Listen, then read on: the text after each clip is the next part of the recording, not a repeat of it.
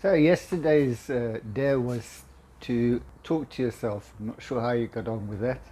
Um, I found it very uncomfortable in the beginning, but it really is an important part of preparing yourself for creating a video sales letter, which you'll be doing later on down the track.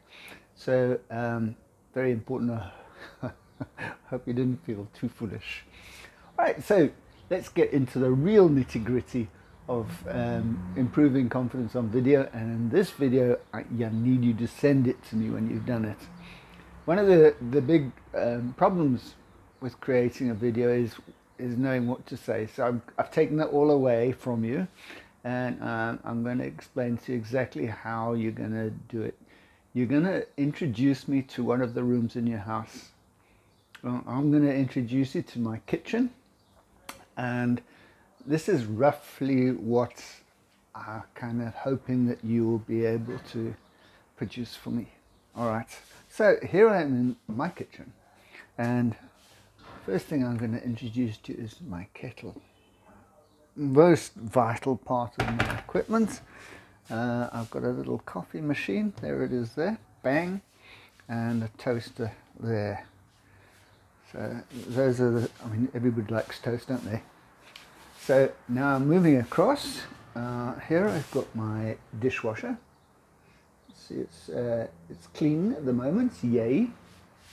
But wait, there's dirty cups to come.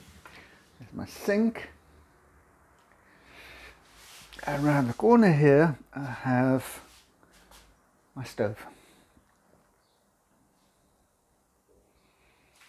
Okay, now this is where I stack my biscuits, and there's a banana or two, and then coming around to here, there is my microwave, followed by the fridge.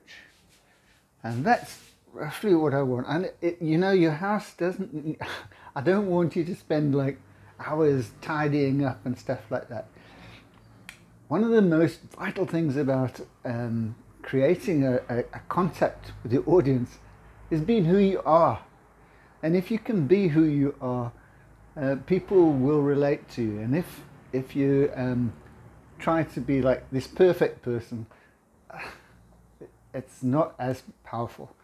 All right, so get busy. You have to do it today, and you've got to send me the video that you've done. All right, good luck.